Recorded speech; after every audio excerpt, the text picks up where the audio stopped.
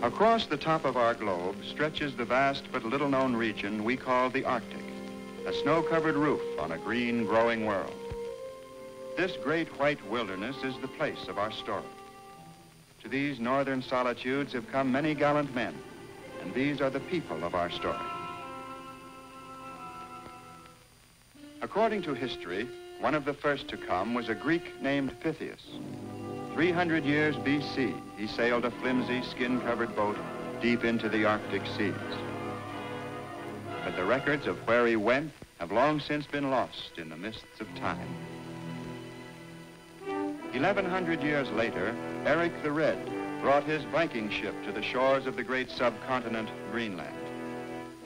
The Norsemen established colonies here. Centuries passed. And when the seafarers came again to the frozen north, it was on a different mission. These men, John Davis, Martin Frobisher, Henry Hudson, and many more, were all looking for a northwest passage. Each of these explorers, in turn, pushed farther back the frontiers of the Arctic, and so did the men who set out to find the North Pole. From all the gallant pioneers, we learned much. But today, the far north still holds many secrets. Perhaps most important is the riddle of the Arctic storm. For the weather that's made in the Arctic affects shipping and air travel throughout much of our modern world. And so the United States, Canada, and Denmark have set up weather stations through all this vast area. And to supply them, here at Thule, on the northwest coast of Greenland, an operational center has been established. In winter, the polar pack ice freezes solid to make Thule inaccessible by sea. Even in summer, keeping these ice-choked waters open for shipping is a tough and a dangerous job. But now it's late June, and below the fringe of the polar pack, a gallant lady once again heads north to Thule and to war. This is the West Wind of the United States Coast Guard, a modern icebreaker. But her job is much too big for any one ship alone. So in our story, the icebreakers and their personnel will represent all such ships and men in the United States Navy and the Coast Guard as well.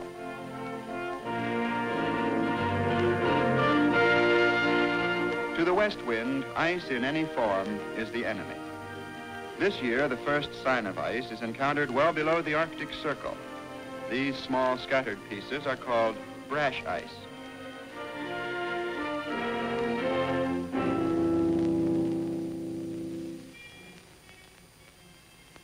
Soon the ship's radar picks up something more sizable, flowbergs, formed by the piling up and freezing together of pack ice. The real heavyweights of the north, however, are icebergs. These huge masses break off from glaciers. Some weigh millions of tons and are several miles in length.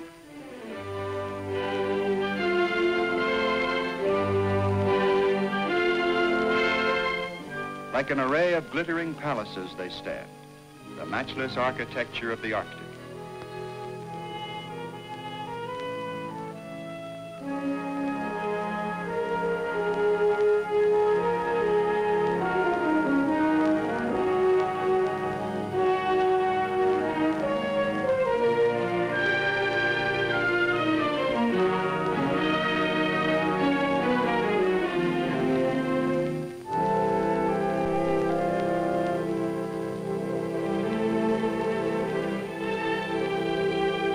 Here's a phenomenon rarely seen, the Arctic mirage. These massive ice formations are freaks of refracted light. The real icebergs lie far beyond the horizon. When the west wind arrives at the lower fringe of the polar pack, it's time to begin a daily ice reconnaissance. This is a job for the birdmen, the helicopter pilots. There are 2 copters aboard, but only one is operated at a time. The other stands by for any emergency.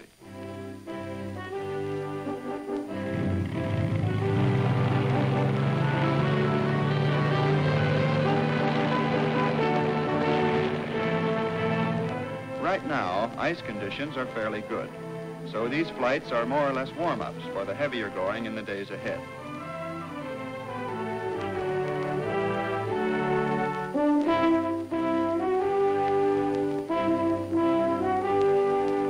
Primarily, the job of the helicopter is to look for leads, lanes of open water that lead to larger clearings called lakes.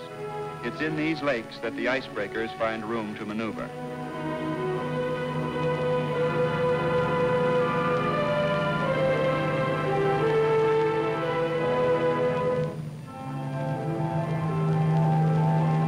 When a helicopter comes in for a landing, it's a critical time. Still, these experienced pilots manage to make it look easy.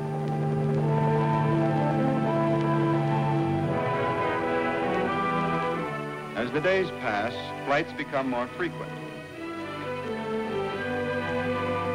With the helicopters to point the way, the west wind makes good progress, and at last finds journey's end in North Star Bay, the harbor at Thule.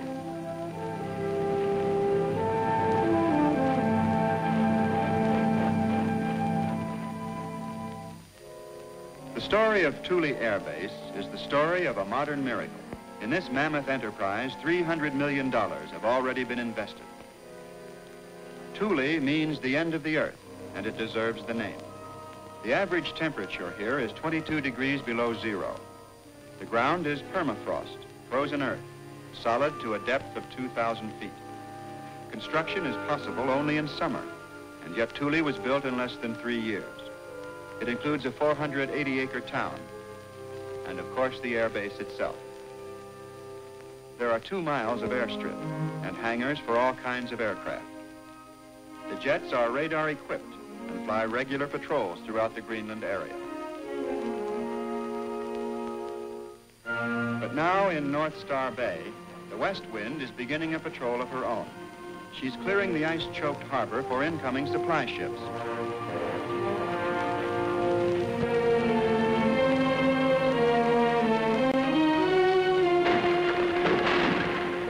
As she crisscrosses the bay, cutting up the ice pack, she acts as a sort of handmaiden to nature, who in turn will supply the wind and current to sweep the harbor clear.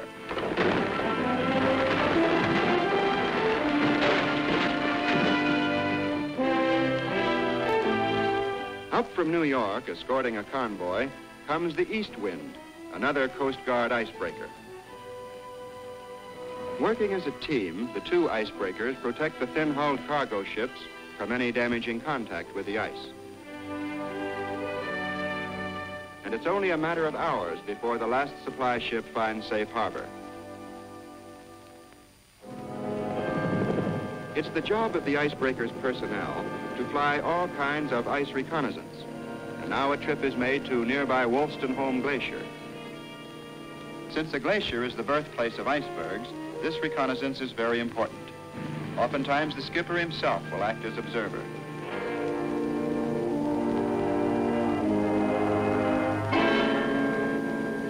The icebergs are formed as the forward wall breaks off in huge chunks. Drifting south, the frozen mountains menace shipping all along the eastern seaboard. A trained observer, however, can learn a great deal from these ever-changing cracks and crevasses. He can estimate the size of the icebergs to be, and even foretell their time of birth.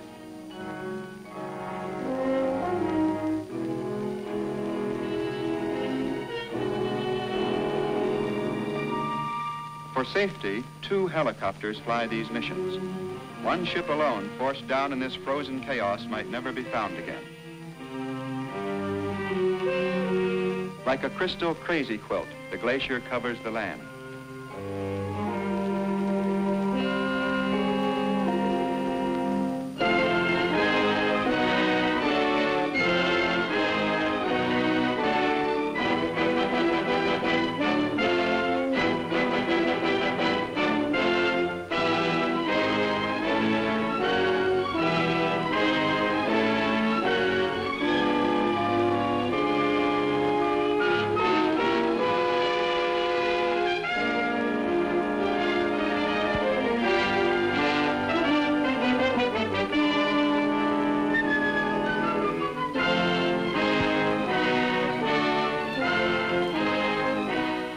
Holstenholm is only one of Greenland's many glaciers.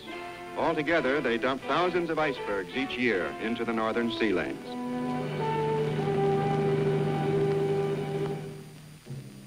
In her busy summer schedule, the icebreaker faces one job that is especially difficult and dangerous. It's called Operation Alert. And since it will feature an all-out battle with the polar ice pack, the strategy is always carefully planned. First, another ice reconnaissance flight is made, this time to the top of the world, to the North Pole. Along the way, ice conditions will be observed in the Kane Basin, its adjacent waters, and in the Arctic Ocean, birthplace of the ice pack. Then, if conditions are favorable, the icebreaker, departing from Thule, will try to penetrate the pack ice to a distance of 400 miles, carrying supplies to a weather station here at Alert on the tip of Ellesmere Island. But now from Thule Air Base, the ice reconnaissance plane is just taking off.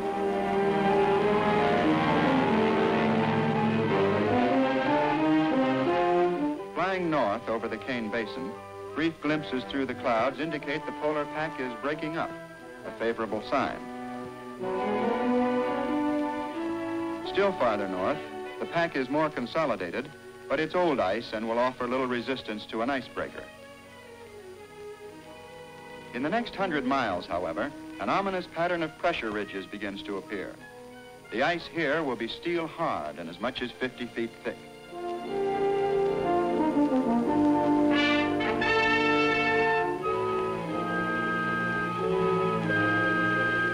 On the way to Alert lies the world-famous Humboldt, largest of all glaciers, 50 miles across.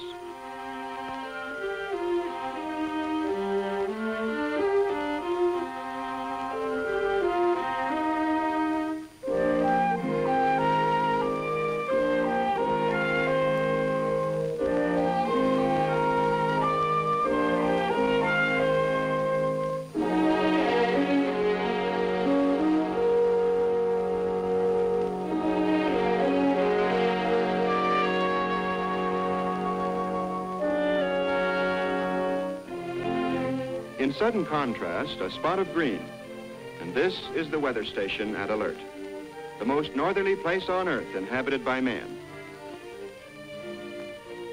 Its tiny harbor, Dumbbell Bay, is frozen solid.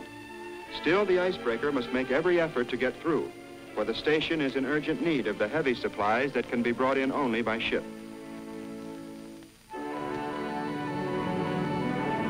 The plane makes one more pass over the station, then sets its course due north for the pole.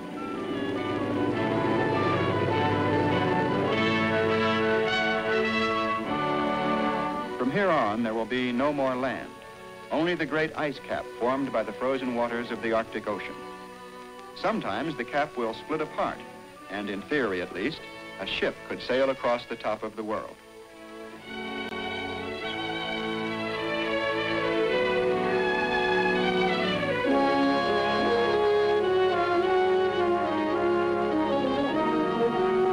The plane is approaching the North Pole now. On a previous pass, a smoke bomb has been dropped. And there it is, the top of the world.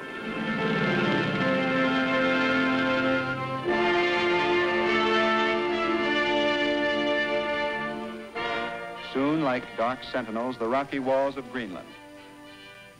And then, Thule airstrip.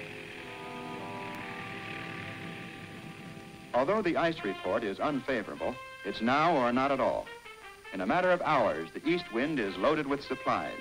And with the west wind standing by, she takes departure from North Star Bay, bound for Alert. At first, the signs couldn't be more favorable. The skies blue and sunny, the waters open and clear. There's even a farewell committee of frolicking walrus to see the ship off and on its way.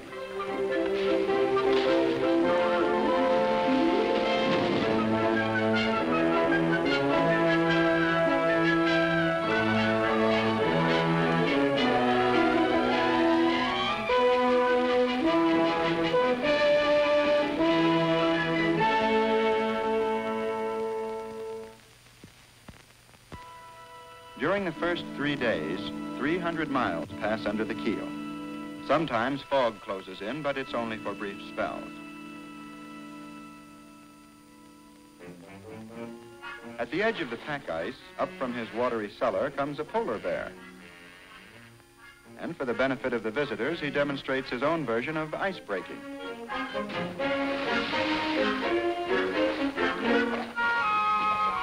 These frigid waters would paralyze a man in a matter of minutes, but polar bear fur is insulation against just about anything, except a flying windmill. To get out of the draft, he decides to take cover under a nice warm ice floe.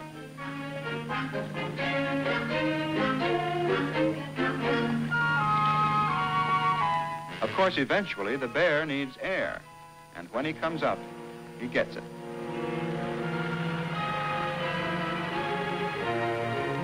Aboard ship, all hands turn out to watch as Bruin suddenly changes his tactics and decides to play follow the leader.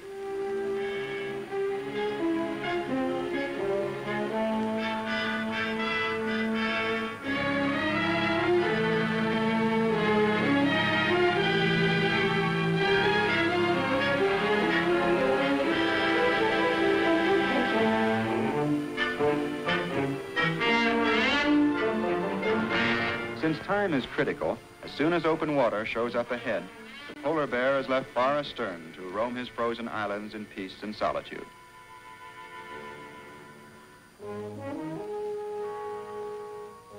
When the icebreaker enters Lincoln Bay, just 30 miles southeast of Alert, the ice pack closes in solid to bar any further progress. But now a helicopter report indicates that along the western shore, a good lead is beginning to open up.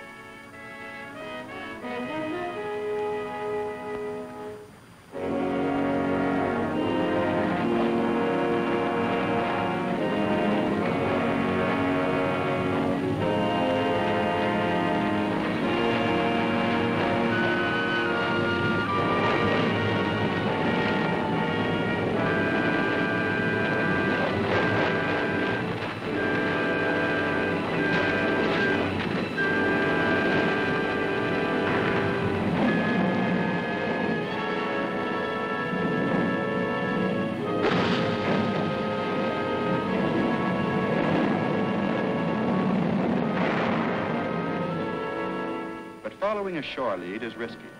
Should the lead close, the ice could drive the ship onto the beach and leave her stranded and helpless. And when the east wind tries to round King Frederick Point, it almost happens here. The icebreaker comes to a dead end, and real trouble is in the making.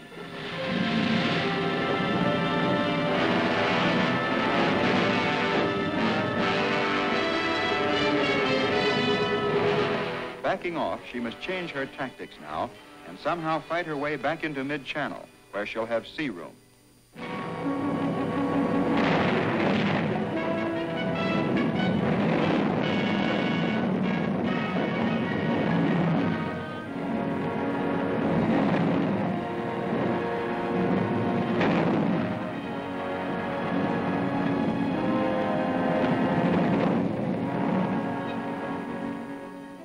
It's the job of the stern watch to warn against any loose chunks of floating ice that might damage the propellers.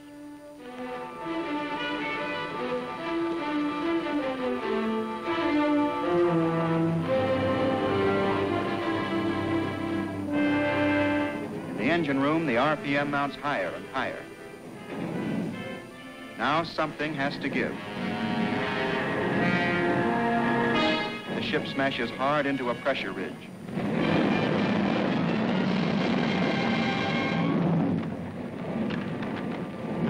When she slides off again, a propeller blade has been sheared off, and through the 2-inch tensile steel plates of her bow, a gaping 6-foot hole has been ripped.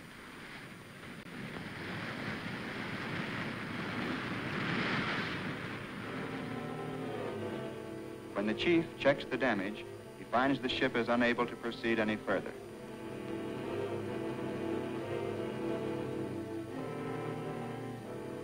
And so, a call for assistance goes out.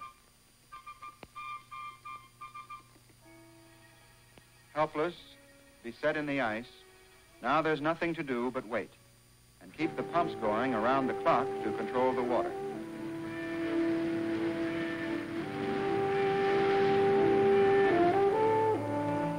Ice conditions are so bad, it takes more than a week for a rescue ship to penetrate the pack. But the icebreaker West Wind finally makes it.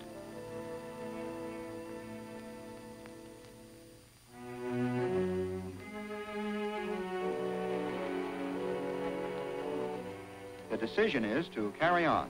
The relief ship will take over and make one more attempt to reach alert. And so for the next 17 hours, a transfer of supplies is made.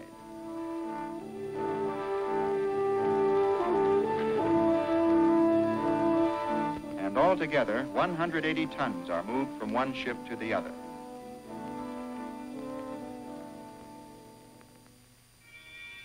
Under a midnight sun, the job is finally finished. The east wind sets her course for home port in Boston, while the west wind, with only 30 miles to go, pushes on toward alert.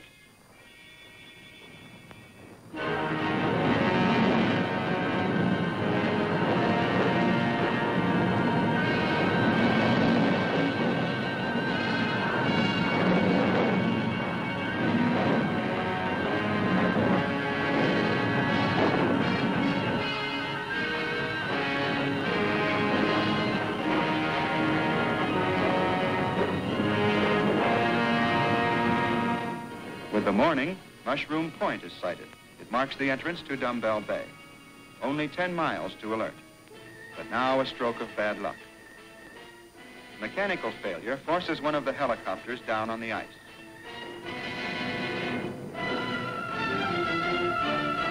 It's an unbreakable rule that the helicopters must always operate in pairs, and so damage to one automatically prevents the use of the other.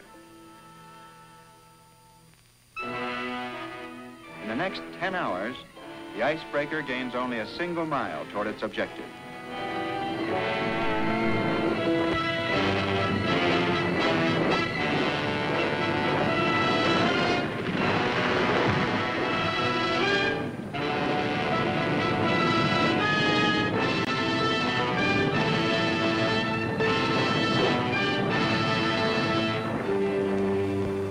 The daylight hours are getting shorter now, a sign that the dreaded Arctic winter is closing in.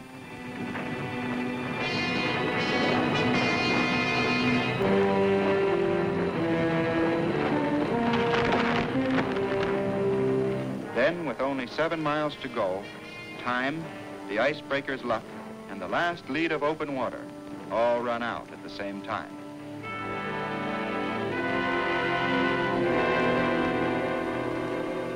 With the dawn, the long, gallant battle is over. The Arctic has won. But the men of the West Wind don't give up easily. In the steel-hard polar ice, poles are scooped out. And dynamite is lowered into the ice pack.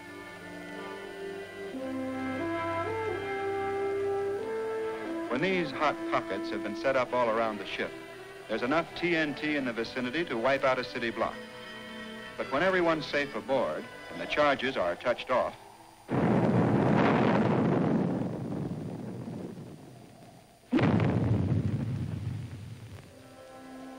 a few dimples appear in the face of the ice pack, nothing more.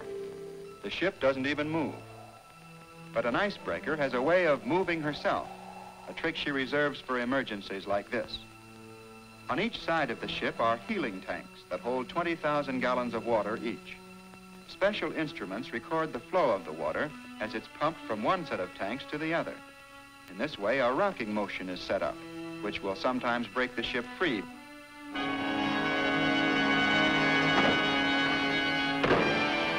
It's a good trick, but this time it doesn't work. It looks like the icebreaker will be here for a long time, perhaps the entire winter. But aboard ship, instead of gloom and despair, there's music in the air.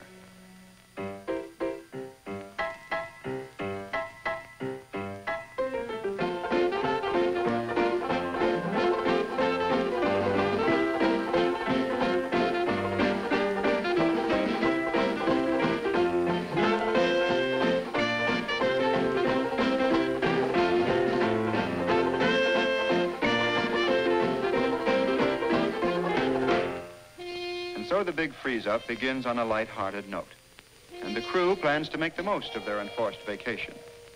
There's plenty of food aboard, and the supplies in the PX are only the appetizers. The real victuals are to be found in the ship's galley.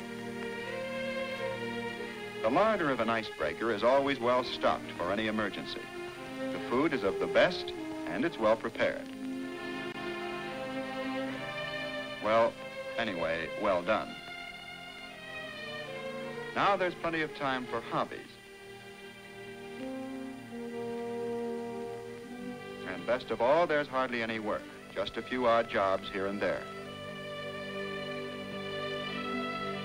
It isn't long, though, before time begins to drag, and the thoughts of the men turn toward home.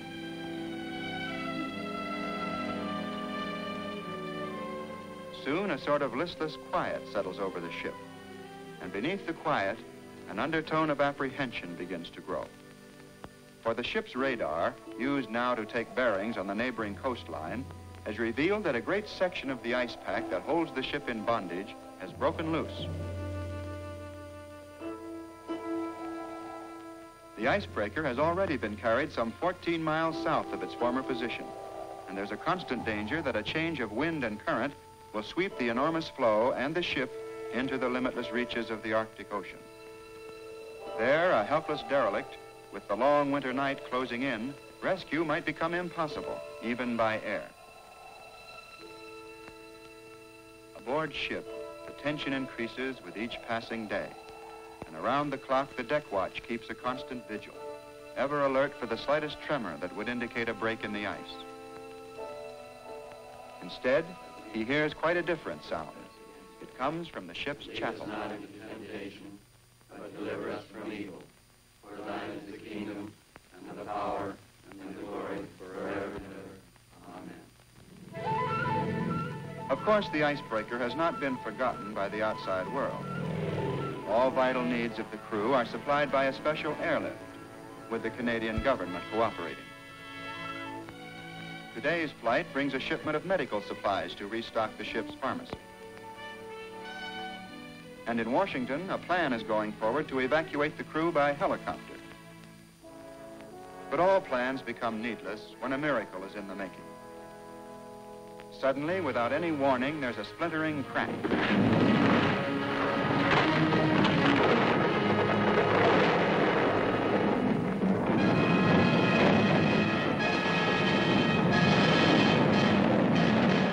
A lead opens,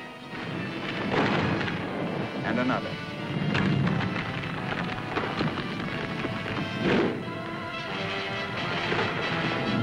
This is one of the whims of the Arctic for which there's no explanation.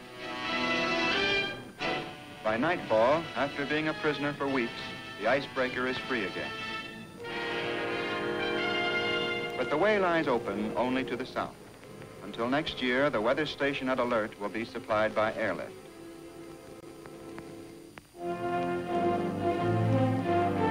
Proud, undaunted, a gallant lady makes an orderly retreat.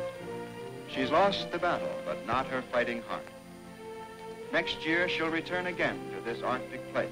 And next year, her story may have a different ending. For in the long, bitter conquest of the North, the final victory has yet to be won.